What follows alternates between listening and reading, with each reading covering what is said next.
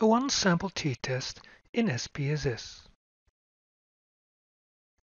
Now imagine that we have a hypothesis about the average score in the population.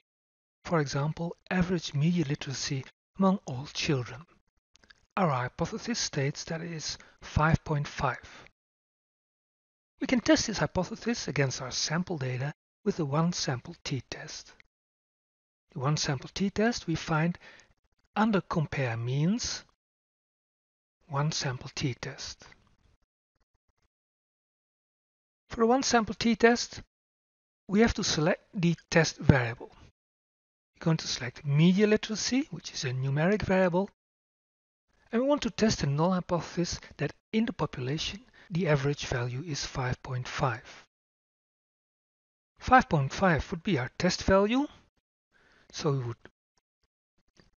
plug it in here, and then we can check the options.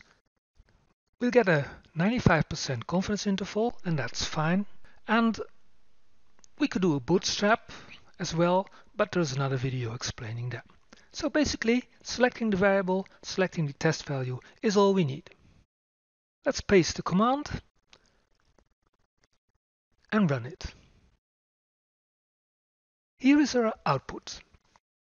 First of all, we get some descriptive information. Our sample consists of 87 children with an average media literacy score of 4.5 with a standard deviation and a standard error. Then the next table gives us the test results. So let's focus on this one. We got a test value of 5.5.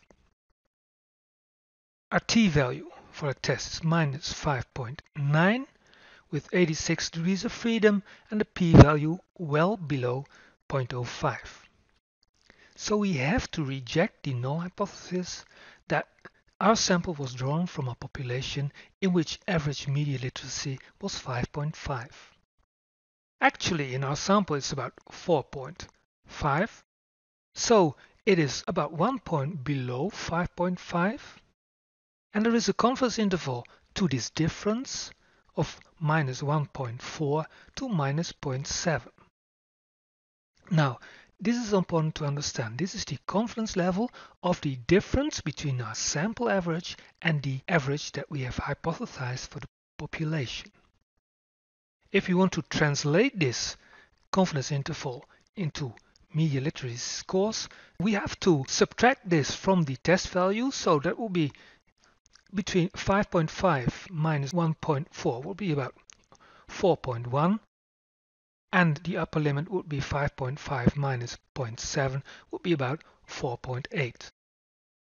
So our confidence interval for the average value of the media literacy in the population would be between 4.1 and 4.8.